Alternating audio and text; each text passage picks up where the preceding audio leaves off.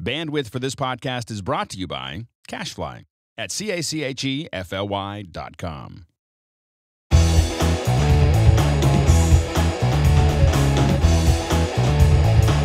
Welcome back to MacBreak Studio. This week, we're going to be looking at Final Cut Pro. Final Cut Pro, the new features we've been looking at over the past few weeks, and we're going to continue that vein with a new feature of improved compound clips. Improved compound clips is right. Yeah, we've kind of been moving through the editorial workflow, looking at improvements in importing and working with media and editing, and now Audio. we're talking about audio, a lot of neat features. So here's the kind of the setup. I've created a little show open, and we can even look at it without even playing it, get a good sense of what it's like. I have clip skimming enabled, so we can see there's a title. We can see we have a green screen clip and a background clip and some music. So let me just play this.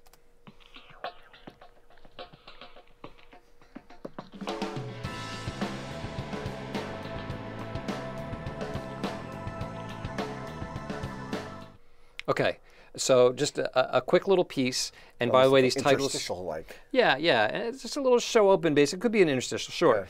Yeah. And it's built with text templates out of Final Cut, kind of built in pieces. I didn't render anything. I'm just full 1080 with compositing, just playing in real time, which is one thing I love about Final Cut is you just build and play. On his shiny new Retina MacBook. Well, but you can. I did this on my previous one. You can just build and play. I don't render until I export. But here's the setup. I want to use this thing repeatedly. Okay, it's a show open, and I'm doing a regular weekly, monthly show, whatever, and I want to be able to use it in multiple projects. So I'm going to make a compound clip out of it, and you could do this before, make a compound clip, but compound clips have changed. So what I'm going to do is select all, Command A to select all. I'm going to go to the File menu and choose to make a new compound clip, or Option G. Okay. Now before, when you selected this command, it just made the compound clip, but now you would get a dialog box. You're asked to name it and save it somewhere. Yeah, like, wait a minute, what's this about? So I'm going to name it. I'll just call it Napa Show. And I'm going to save it to my compound event. And so wait a minute, save it to an event? What? Right? You should be like, that's your cue. What? Why am I saving it to an event? Why are we saving it to an event? Right. I'm doing this in the timeline. Thank you. So it's actually, wait, it's going to be making a source clip out of it. Exactly. It's going to be making a parent clip or a source clip out of it. So now, whenever you make a compound clip, it creates a copy of it in the Can we call that event browser. Like an instance?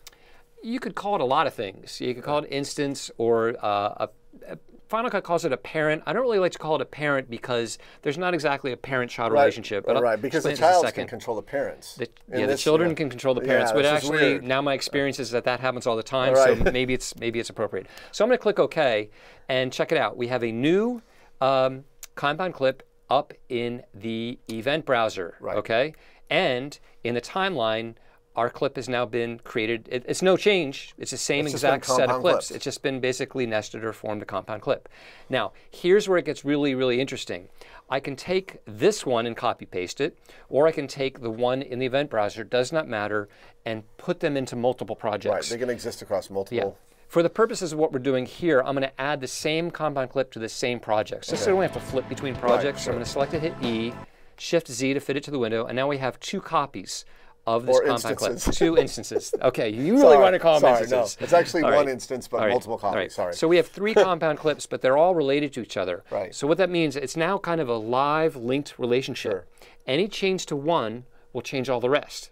Nice. Okay, so let's do it. What I'm going to do is double-click the one in the event browser to open it up in its own timeline. So we can see right here, I'm in the event, and there's the compound clip. That's the one I'm manipulating. And all I'm going to do, I'm going to select this show open here, where it says Y News, and I'm going to go to the inspector. And for this particular title effect, I have some options here. I'm going to change the color to green, and I'll change these circles to squares. Just something really obvious, right? So you can really see the difference. And maybe for this lower third, I'll do the same thing so it's consistent. I'll do squares, and I'll do green. Okay, so it's a consistent look. So now what I'm going to do is I'm going to go back in the timeline history by clicking the little left arrow here, and if we go to the event first, up top, we can see there it is. It's all green, right? If I kind of skim through it. But it should change the first one too. In the timeline, first you think it didn't change anything. Because the thumbnail's still blue. Yeah, the thumbnails didn't update. I don't frankly know what the deal is with that. But if we skim through it, the project itself, the clips have updated. They have. So every and you only instance, need to change one. Yes, you only change one. So you could have the same compound clip in multiple projects throughout Final Cut, and they'll all update, which is really powerful. Yes. Right? So that's number one, is this linked relationship. If I change just this one, it's going to change it will change all the other ones. This is where the child controls the parent. Yes, yes. Okay. So any one affects all the others. Now, you don't always want this. No. Sometimes you want to change one independently, and I just want to show you two quick ways to do that. Right? Yeah. So the first is if I take this one and basically break it back apart again.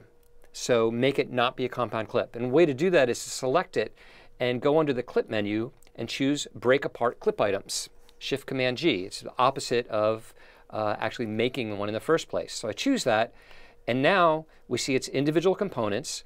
And anything I do, like let's for instance change this to gray, and now this one is gray, and it hasn't changed the other ones at all. That's right. So that's one option. Now I'm going to undo because it's not those a compound steps. clip anymore. That's why. Right. So now it still is a compound clip, but if I want to break its relationship to the other two, I can go up to the clip menu and choose this new command, reference new parent clip.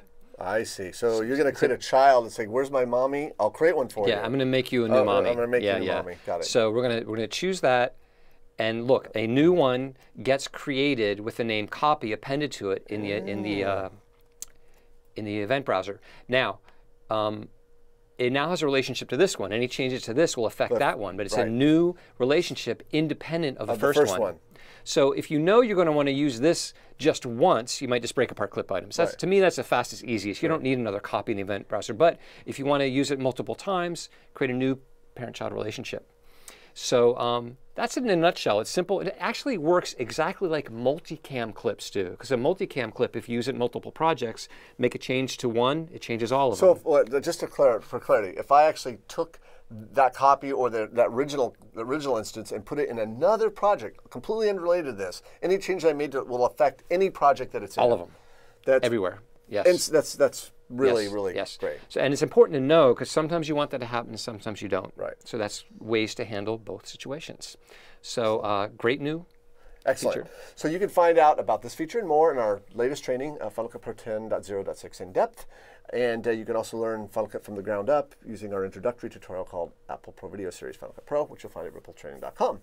Mark, thanks for showing us compound clips. You bet. All right. And thanks for watching another episode of MacBreak Studio.